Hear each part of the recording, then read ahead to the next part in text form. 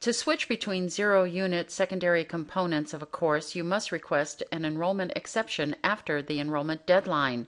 A secondary component is a zero-unit course such as a discussion or lab linked to a course that has unit value such as a lecture. Be sure to check enrollment deadlines as they have changed for fall quarter.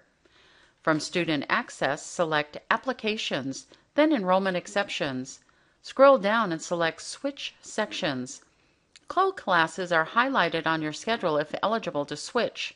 Click on the class you want to switch and click Next. Select the co-class you want to switch to and enter a justification. A justification is required before you can proceed. Click Next. Review class information and submit your request. You can cancel at any time throughout this process.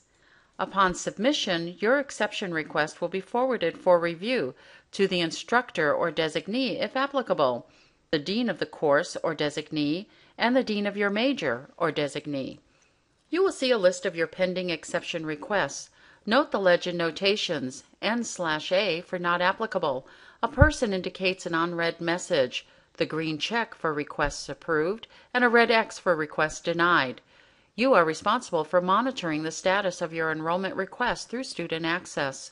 Additional information may be requested and you will need to provide this information in a timely manner. Requests are normally reviewed in 2 to 3 business days. After the 3rd week of instruction, a single fee of $3 will be charged for all approved enrollment transactions that are submitted on the same day and will be billed on Zot account online. If you have questions, contact the University Registrar Campus Liaison at 949-824-7901 or email registrar@uci.edu.